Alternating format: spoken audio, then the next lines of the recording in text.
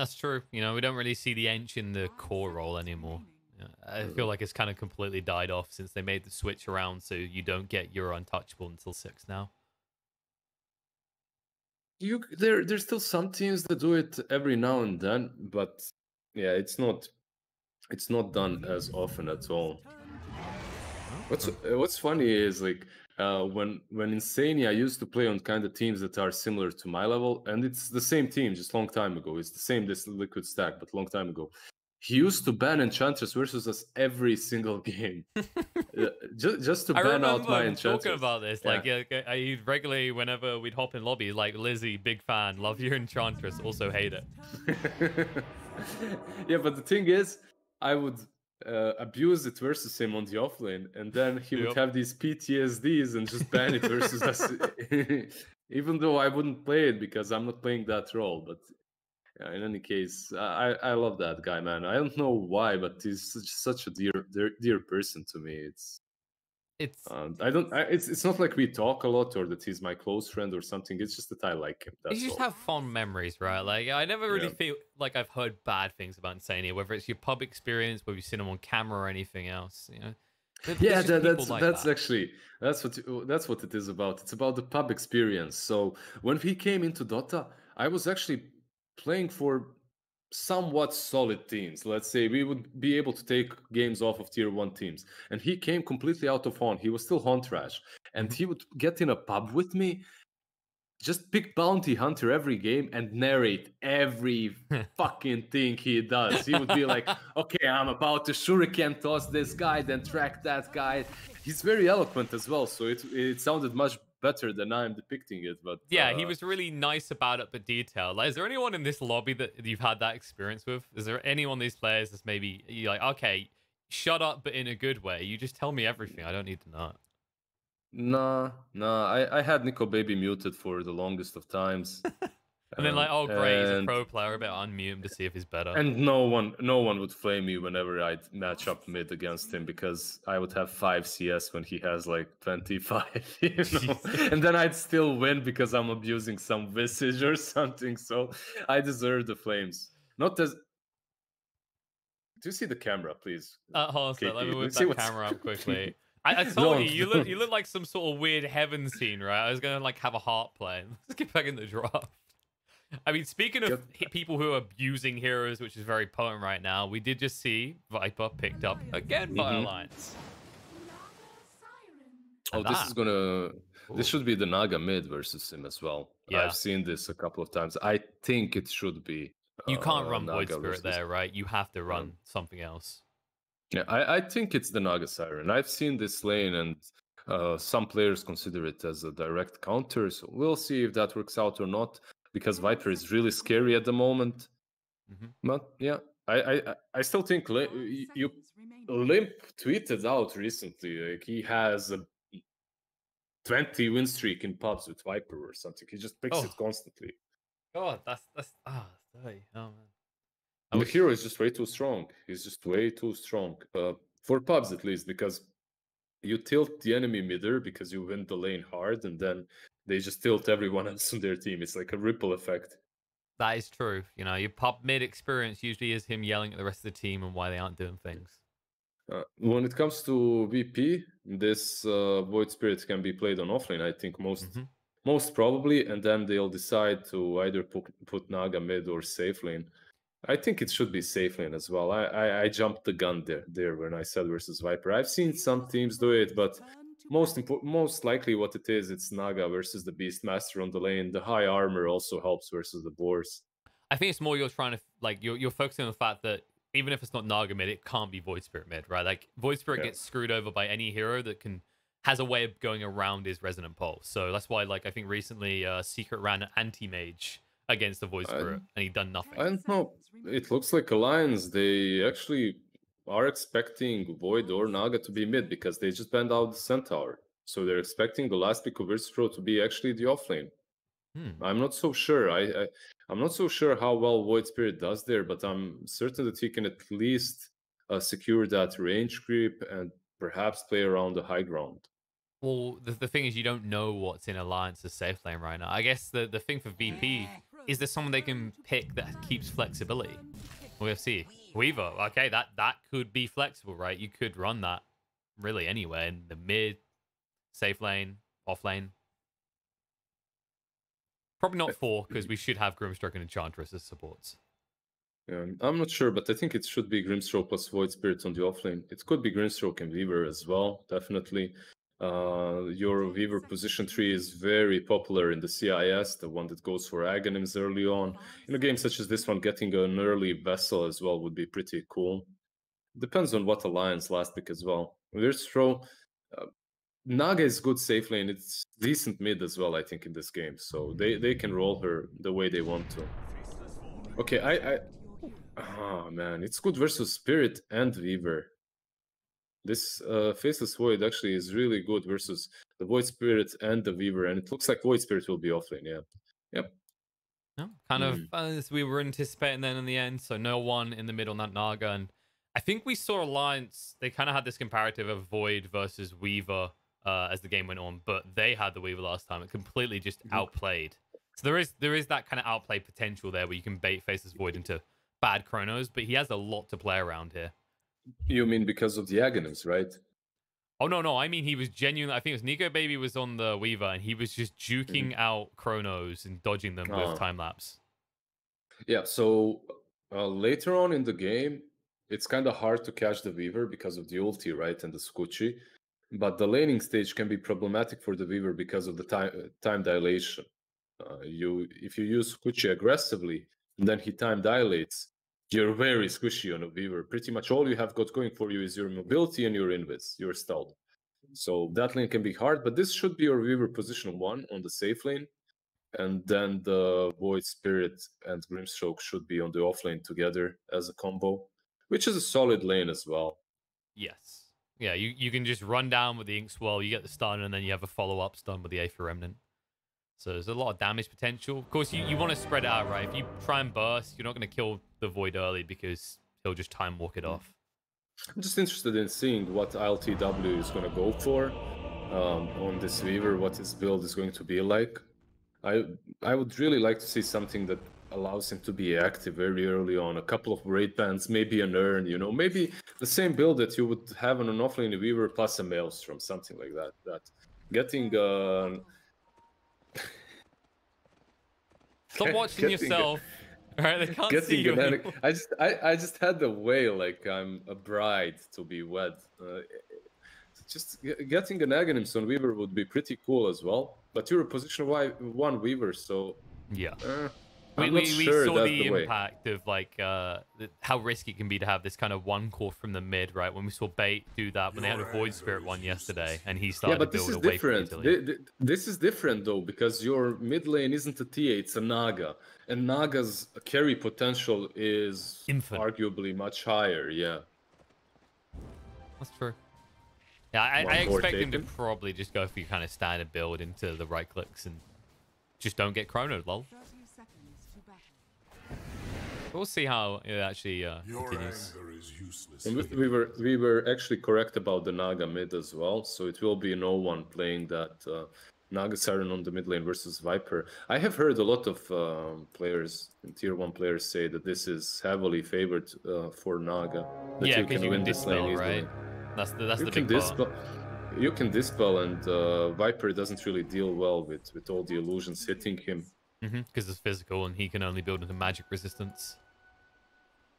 And actually, if you think about all the viable Viper builds, none of them really handle physical damage too well. It's always, oh, I could build some magic, resistance additionally, or I could give some control. A build that would be really cool on him, that was built a long time ago, was that Whale. Because you have a Jakiro as well in your team and the Chrono. It would be so cool, but he's not going to buy it. That item right now is way too expensive. It's like the recipe itself is 1,100, so you don't want to go for that. Yeah, it used to feel so.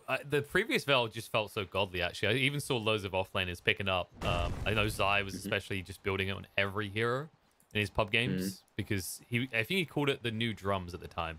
It was just that. Yeah, it was the Sand King meta, right? Every single Sand King offlane Veil, and you can't kill him anymore. You can see that Limp switched things up a bit on mid. He went for an early Nether Toxin. He isn't going for Corrosive Skin and Poison Stack, so Poison Attack. So he's kind of trying to alleviate the pain that comes from Riptide that way. I like it, especially considering how squishy these illusions are at the start. You've already seen the damage they just took. Even on the bot lane, I don't feel like there's going to be much kill potential on either side, right? Because, you know, Weaver can always get away, and there's two bulky boys that can always scare off solo. I think they can take down Shaker if he overcommits.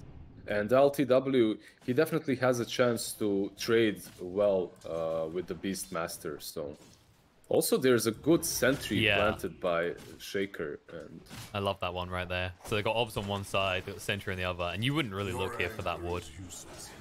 Like, you can already see LTW's trying to figure it out. He's like, where the hell is this?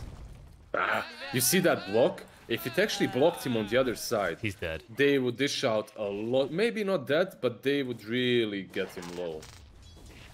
There's definitely a hard potential to kill, though, because Shikuchi at level 1, 12-second cooldown is pretty rough. Yeah. Top lane as well, it's kind of similar situation in which, yeah, you have kill potential with Void Spirit and Grimstroke, but Jakiro is very tanky and Nico Baby just time lapses away. I mean, time walks away, that is. Yeah, it's a tough combo in that regard. I think, like, if I'm going to voice for off lane, one of the worst supports to encounter, probably for any off laner right now, actually, is Jakiro. Yeah.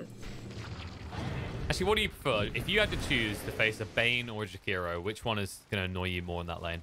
In any lane, really, on average? I'm not sure. They are kind of the same. Your Jakiros, Banes, Undyings, and Augurs. It's the unholy quartet, I would call them. Like, those heroes you don't want to play against at any point in the game. See, what I like is that there's going to be a misguided soul that because you said those 4 heroes are annoying to play against, they're going to advise, because lizZard said so, that they should pick all of them, right? Then you'll just win all your lanes. I mean, in some rank, I'm pretty sure that would work. You know, just win all your lanes and that's it. How great must that feel? Like you've done coaching, right? Do you sometimes just get tempted to just tell them anything can work because you're like, well, if I played at that rank, I'd get the win. Get the dub. I don't even think it's that bad. I honestly believe anything can work in this game. It's not about the rank, it's about how you play around it and how good you are with what you're playing. Sometimes the worst hero in the meta can be very good. Bottom lane S4. Gonna go down. There you go. They get the kill. LTW will live. Meanwhile, on the top lane, there is a little bit of a bout going on. Inkswell's gonna come out with the bashes straight away. Nice time walk across by Nico Baby, but Rezo, he is fast enough to move away. Zayats, however, he gets bashed once. No RNG. He used it all up on Rezo. What, if he gets bashed once and then 3 more times, he's gonna die? Is that what you were gonna say? Hey, don't give Grimstroke that much credit, okay? He's a very, very small boy when he hasn't got his spells available. Actually, no one is just farming the jungle. Yeah, he's not really playing against Viper, and Limp so far has 11 out-leveled him and out-farmed him, yeah. Yeah, like all you have to do is look at that stat alone. The amount of denies he's got, no wonder the no one Naga doesn't want to be on this lane. I think it's all about the Nether Toxin, right? It has to be. He started with level 1 Nether Toxin, which prevented no one from riptiding anything, so he adapted to the lane really well when it comes to the skill build, and because of that, he's winning it. No, I agree. Like, these illusions, 350% damage taken. Like, there's no way you can... Even level 1 Nether Toxin, you can't stand in it. As a result, we're going to get another possibly snowbally Viper game. It's just a case of whether you can reset that, though, right? Which, I don't know about you. I'm not feeling 100% confident about support ganks towards the mid. It's not like you're the ones with a Shaker that can easily cut him off. So maybe instead you just have to play for the outer lanes, which is working well, because S4 is going to fall again. Now they picked the Beastmaster into this Enchantress. He still went for the boars, and Solo is just taking these little beasts and turning them against him.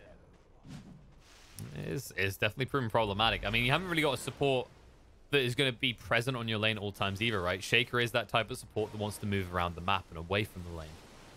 Yeah, Shaker is also the reason why he dies there, because obviously Beastmaster does go out of position, but Hans can use that fissure very, very early. Oh, look at this. But maybe here. There you go. That's the way you use the fissure. They dive the tower, they'll look for the kill, and no one is going to tick out. And while that's happening, Grimstroke in the top lane does go down. So I love how S4 rotates in as well. Level 4 beast with a catapult. That's a go sign right there. Enchi's on her way to try and steal one of those creeps back, but they need to be a little bit careful here. Nice stomp. Good control. They just need to get S4 out now, and there's the fissure. Beautifully done by Hanskin. That's a lot of damage onto the tier 1, despite them being repelled, though. It's really important for them as well to chuck at this tier 1 for as much as possible to take it down early, because it will open up the map a lot and it will be easier to hunt down this Naga. But the response from Virtus.pro is also brilliant, because they send Naga bottom, and this Weaver that's had a really good lane and the bottle can now chill around mid lane, farm, probably uncontested, and then also take all the runes that spawn. Ooh, well, Alliance are going to take someone else. They do find a kill in the solo. In the top lane, some pressure coming out. Nico Baby hasn't got 6 yet, so good luck killing Rezo. Instead, Nico Baby might go down himself. Oh, we said Time Walk was good, but... You have to use it. I think you also had Stroke of Fate missed. Yeah, it was missed. It didn't matter. It was mind games. He's like, if you Time Walk right now, even though he couldn't because he was stunned. So, you know what you call it? It's the just to be safe skill, right? Like, you know when you throw an arrow forward to someone that they get stunned? It's like, just in case that person forgets to use their stun, this arrow will hit. And now level 6. Yeah, they don't have a chrono yet either. Not that you want to use it in this situation. Just Rezo jumps in and gets a kill. Now Nico Baby might want to be careful himself. He has chrono, but, yeah, but how no you gonna damage kill him? with it. Yeah. Absolutely no damage. Weaver, bottom lane, Hanskin should be able to TP out. Yeah, that's kind of one of the easy points for them, is there's not too much stun control on VP. Most of it is just in one lane, actually. Yeah, Limp got a really good neutral item as well on the mid lane. He's got the Arcane Ring. It's so good for Viper, man, giving you that mana from intelligence and then the armor too. That's I actually love Arcane Ring as well overall on any hero early on. Yeah, that's what I was about to say. It's probably like the best generic bottom item lane. you can get. That's a dive and a half. Chasing on a hand, that's with that Shaker. He's gone. He's only level 3, right? So it's pretty pitiful. They're not getting a lot out of it, but they are delaying him. Oh, the chrono does connect on the Zayats, but they were hoping for Rezo here. And Zayats, there's the bash they needed. He has the ink swell. That's too late. Yep. There was a chance to counterplay that, but because Beast is there and he has Roar, I think they decide not to. I was actually thinking maybe they will ink swell the Void Spirit, and then someone TPs. There's 100% chance of getting at least the Jakiro. They might get him anyway, though. Yeah. Because Weaver is top now. But it looks like Alliance, they're going to play it vigilant. They realize there's no one else shown on the map. Nobody else, rather. So, they'll just back away. And I guess the most important thing for Alliance now is just trying to find space for Hanskin. I mean, you see, he's just trying to get the odd creep here and there on the bot lane, but it hurts. It's always the problem with Shaker. If you don't really win that offlane, suddenly your Shaker is stuck on a really long level trying to farm that blink. And he's far, far from it. If you remember yesterday, I think it was Bait when we were watching them have that Shaker. They gave him mid, right? Yeah, they gave him mid and he already had like 1,400 gold. Now, he did only go for brown boots, while this Shaker has Tranquilizing Stick. And this Shaker is nowhere near the fight that's occurring right now. FNG throws down the Ice Path. It does connect on the Void Spirit, and Void Spirit will chase forward. S4 couldn't get the Prime Roar out, though. Rezo quick to move away with the Astral Step. Meanwhile, they actually do find a decent target with that Shaker. LTW running away. He's going to tick down low, but he will not die. Now Viper has no control off. They still have a Prime Roar to play around here, so they're going to move forward. No chrono for 50 seconds. They just want the tier 1 tower. We'll see if they can actually get it. I'm feeling like probably not. These stroke of fates alone are slowing down any opportunity to push, but now they're going to go. It looks like VP wants them to have this. They've moved to the other side of the map. They don't have Chrono, right? But they're just so bulky with the Beastmaster and the Viper. They can frontline easily, and they're not afraid of being, I don't know, comboed by anything, because at the moment there are no combos on the Virtus.pro, and they're waiting for at least this Yasha on Naga, but I don't think even that's your power That sounds spike. underwhelming to me, Liz. Well, yeah, that's not really. We'll go when we have a Yash. Okay, what's Rezo getting? Yeah. Let's think about that instead. He's getting Yules, so good for pickoffs, but right now it feels like if Alliance wants to fight you 5-on-5, you back away if you're VP. Yeah, you can play around as 4. You can play with Rezo and Weaver, but that's it. Your Naga is AFK, completely AFK. And I like the fact that Grimstroke didn't even level his ulti, by the way. He's level 7 without the ulti. And it's something that you can really do in games in which you don't have any big combos. And in this game, he has no combos. You can double net or double enchant. Yeah, that's about as good as it gets. Oh, you double yours. Weaver. There you go. He was about to time-lapse after the chrono, but there was one last bash just as the chrono ended. Well, RNG works in Nika Baby's favor, and Alliance's move will seem favorable as they will be able to secure this tier 1 tower. And you can already see that Hans going to set up on the top in case VP try and get some chip damage at this tier 2. Likely, they'll just let him be. In fact, actually, they won't. Hanskin, you could see it. He's just like, I just want to hit creeps, bro. Come on, I've got 500 gold towards this blink.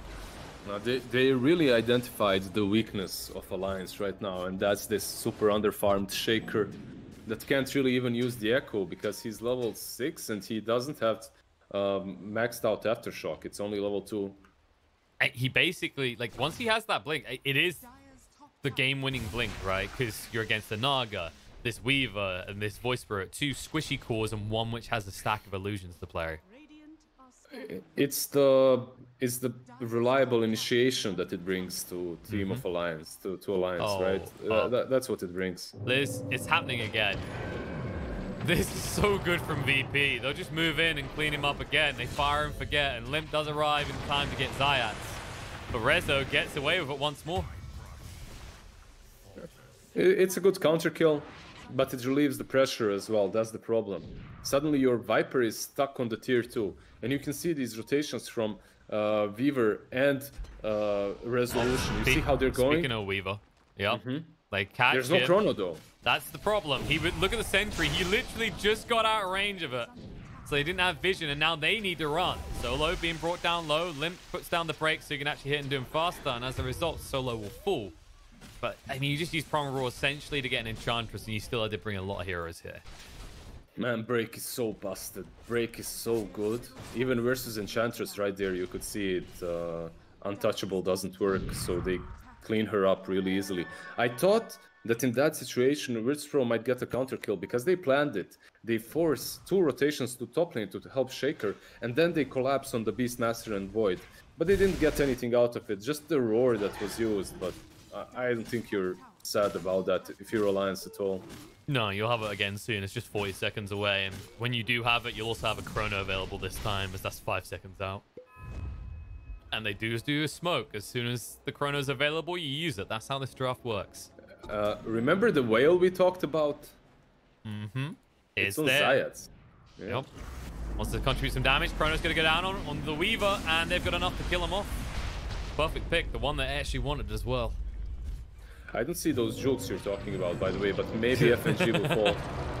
Well, that's because Alliance were the ones doing the jukes when they were playing the Weaver. So, the problem is, you know, Nico Baby already knows how Weaver does his juke. And S4, Boar is being used against him. He has got that Primal Roar, and they can fight this right now. Primal Roar is going to come out. Nico Baby doesn't actually want to help anymore, though. In fact, he just needs to leave. Why are they not going for Void there? They were very passive. Now, okay, there is a it's tier 2, not even a tier 1. Song. Yeah, I'm actually surprised they didn't go for the Void because they know he has no chrono. He used it earlier on the Weaver, And you haven't snare. Right? Not just that. So, also, they know there's no the full force isn't there. Look at Hanskin, who is now going to die top. So I guess they just saw more value in making Hanskin's life even sadder. But they knew Shaker was top the entire time, so they knew they always had number advantage in that engagement. I really think they had. I really think they had an opportunity there to try and make a kill on Void, but they probably know better. Though they also see that Viper is missing, so he could have been right there. And if you try and commit too hard, you might get counter killed. So better safe than sorry, especially when you're playing the Naga Siren. Most definitely. I mean, that's the thing for VP. If they can get this late enough, yeah, you're up against the Faceless Void, but when you get those hyper late game fights, Chrono is a big cooldown, but Naga keeps on doing what Naga does best. You're gonna have a lot of defusals as well. One on Weaver about to be completed. Same goes for Naga. After the Manta, it's his next item. Heals. Shakira caught, but they don't have the damage. Double-headed dragon is quite tanky, and Nico Baby moving forward, but no one's gonna be found. Or is it S4 being found? He has got the Primal Roar, but they need at least 3 heroes to kill off this Naga. 30 seconds for the Chrono, so it's quite far away. Exactly, and this is a bit of a dicey chase, right? Like, that's another thing for Alliance. Your catch is meant to be Hanskin, and he has not participated in the last 2 fights. Just give him some time, man. Where's the rush? It's only 17 minutes. He's died a couple of times. Let him farm the jungle a bit. He'll get there. That's true. The jungle is probably a better place for him to be. There's less chance that VP heroes just run at you straight away. Whereas so far, the game has felt like they see Hanskin hit a single creep in the lane top, they scream Hanskin's name, and then run towards the top. Well, no one is actually screaming or singing his name, yeah. Can he echo this? No. There's Maybe no with some rotation. Yeah. That's the thing. I don't think surprised. They had TP. Actually, they did have TPs available. Of course they did. They're not playing in your rank, dude. Everyone has TPs here. Liz, don't give me that shtick. I know they do it in your pub games as well, okay? I know I don't have TPs, Liz. So you're like, one more creep, buddy. One more creep. Push on the bot lane. And there won't be a reflector movement on the top. Although VP heroes are nearby and the stance comes out to Hanskin. So there it is. Inkswell chased in. The TP is already happening and they'll back away. They have forced FNG here, but they're not in position to make a move on the other side of the map. Yeah, this was really telegraphed. Hanskin should know 100% that they want his death as soon as possible so that they can delay that dagger a bit longer. But I think Virtus.pro should chill. They'll understand that they can't take him anymore. Solo just doing solo things. It's okay. I mean, well, it's not okay. It gives a decent chunk of change compared to the POS 5 on the side of Alliance. He went for a medallion. I would be surprised if he didn't go for Force next. I think it's a really solid item this game, just to help out versus the Nether Toxin. You could go for something like a Solar Crest or a Glimmer as well to help you out versus all the magic damage and the Chrono. That's also an option. No, I think 4-star just seems like the best, right? Because then you can save whoever's in the Nether Toxin. You've got multiple heroes that don't want to get stuck in there. Rezo is lurking around bot. S4 was looking for him, but it looks like he's just going to keep cutting these waves so they can't push in hard on the bot lane, which is obviously what Beastmaster wants to do. That's such a good tier 2 item. And they just got a net. Clumsy net again. So you have the ensnare from the Naga, now you have the clumsy net too. It's true, we did mention the lockdown, how it's, limited in terms of which heroes have it. So Eng can contribute more to the fights now. There might be a fight happening bot soon though. Heroes are starting to rally around this bot area. It seems like Nico Baby's just been content to farm in the meantime. Feeling confident about how he'll match up against the Naga if they continue at this rate. I mean, Void is scary.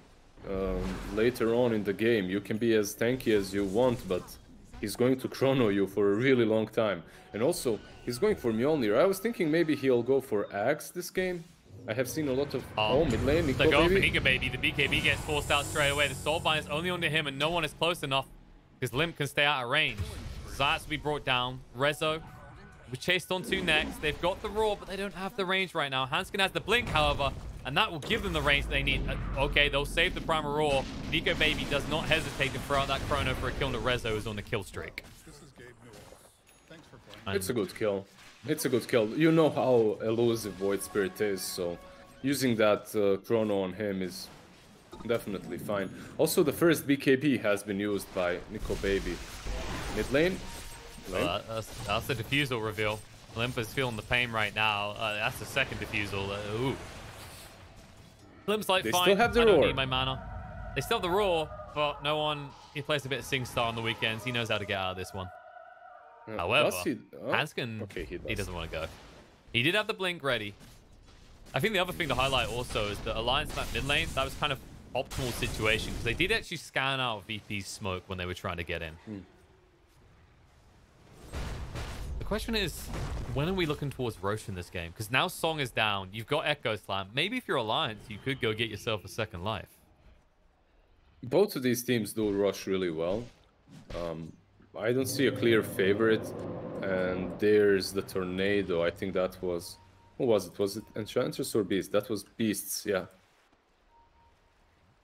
Beast has still got that rule. But so far, VP, I mean, they're ducking and diving. They're doing a good job of staying away. They have to against this Shaker with the blink now. Need to be careful though, because S4, he's on a hunt and he sees them with the Hawk. Yeah, and Hanskin, he's got that blink. Like, this is the thing. The vision in conjunction with the Shaker's initiation potential is good. And Zaz to be brought down. Soulbind's going to be there. They need to be careful though. Hanskin is waiting for his opportunity to jump right now. No one will chase him. There's the Echo Slam on the illusions. Well down to half HP already. The BKB gets out by Nico Baby moves in. He'll look for the kill. The buyback comes out on the Grimstroke. They've already lost both the Naga and the Void Spirit. And that won't be all they'll lose. Solo is going to be brought down. The rest of VP do retreat. And that is going to be the pit secured by the side of Alliance. Straight into the pit. You have a lot of utility that S4 brings there. You have the Nether Toxin. The damage really is not lacking. And the most important part is you're not afraid of anything that Virtus.pro can come with. Weaver might try to steal it to Sakuchi, but I think that's probably not going to happen. I think if you do that, you die, Liz. Yeah, 100%. Also, I'm surprised they decided to fight there, because you know there's a Hawk on top of you, so that vision is very beneficial for Alliance, and you don't have Song.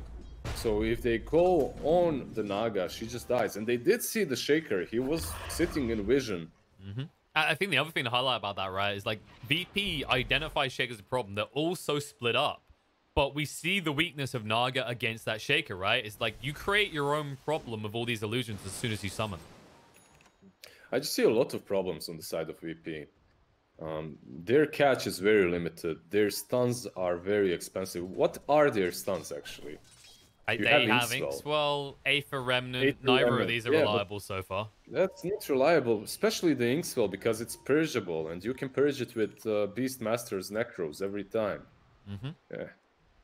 I mean, and yeah, you do have the Clumsy Net, and you've got this Yules that can set up the Aether Remnant, but it's nothing compared to a Primal Roar or a Chrono or even an Ice Path. Yeah, I'm just seeing a lot of issues. It's not even the disables themselves, it's the damage from the side of Virtus.pro. It's very lackluster. Like, your Naga has Manta Diffusal, that's fine, but she needs a BKB because of the break, and your Weaver is also going for a BKB, and that item doesn't truly help you that much versus the Roar and the Chrono, and it's not going to give you some big power spike that's going to enable you to just destroy them. However, truth be told, it does help a lot versus Shaker. That's true. But you're right about the damage side of things, right? This double differ. It's not like you're playing against this Leshrac or some of your huge mana pool. We saw it on Limp, right? When both diffusal carriers melted his mana pool, he still had like a quarter of his life, and they knew they couldn't finish it. Now, Alliance, they're going to look to finish some builds. They do have to move up to the high ground temporarily. They've got the Chrono to play with, so they don't even have to feel that threatened here. And you already see VP. They're just splitting the map. LTW pushing top. No one farming the dire jungle. And Limp just role-playing a machine gun right now. Yeah, and he hits so hard with this Viper. He has the talent for 100 attack range. This solo might be dead. Yep. Will he die solo, though? Ooh, Nico Baby. He's just baiting. Toying with him. Yeah, he wasn't gonna chrono there. It's just a bait. No, because if you chrono and they have buybacks, then all of a sudden you have to leave. If you do this instead, they always remember that you have chrono. Oh, he wants to catch him kill on his eyes. He actually needs to be careful. The Ink Swell might hit him up, but oh, there it is. Limp with the kill secure. One good thing that no one has done, he creep skipped pretty much every lane, so they don't have any more creeps to work with. They barely even got this side of Rax's, or at least the melee. So no one did a pretty good job creep skipping here and delaying the game a little bit. Primer are out, Macropie down. They can stun follow up on the Weaver, and there it is. The Echo Slam jumping. They squash a bug on this Knight, and the Knight will feel long for VP because, as you said, he has bought some of that creep push in. But they do have plenty of time left on that Aegis, about a minute and a half. They're severely missing a big front-lining hero on the side of VP. Someone that can just jump in and something do like this that Solo is doing. Yeah. Someone like maybe Centaur, right? I mean, if only this team was known for picking Centaur, it could have relieved some of the problems. So Rezo can fit that role as well, but he's a bit underfarmed, and he's not really your hero that is going to soak in all the damage. He's just a hero that's going to go in and create some chaos, right? But the follow-up is also very minimal. The more this game goes on, the more apparent the flaws of the draft become. But yeah, maybe if you buy enough time. Naga has the BKB. Weaver has it as well. You have 10 seconds BKB. It's pretty much now or never. You really need to take a good fight. That moment where the Aether Remnant somehow hits the creep behind Void is a painful moment. Maybe you could burn it down. BKB Chrono straight away without hesitation in onto the Naga Siren, and no one being bashed up. She's going to be brought down dead for 50 seconds. No buyback, and they will realize that very quickly. Because he did buy out on the new IAM. About to run out. The Aegis will run out in 10 seconds. They timed that so perfectly well on the side of Alliance. This is keys to the base. You know, this is going to be a second lane. Of course, the other lane's protected by tier 2. Okay. Might be keys to more at this rate. Weaver's brought down. The primal wall haven't been thrown out. Rezo trying to move away. But that's all your spells used. The time dilation hurts him a little bit, but he's still got cooldowns even when he gets rid of it. He's gone. Zayat, they're like kill after kill. Wherever we go, we find something to murder, and they'll go back. And GG. That's GG well played. That's a GG. And Hans can, right now, when he whacks someone with that totem, he's like, yeah, every single time, because they killed him so many times in that lane. Like, I think he died 4 or 5 times before he got his Blink Dagger. They really had a hard on just killing him constantly and delaying it, and he must feel really good after this victory.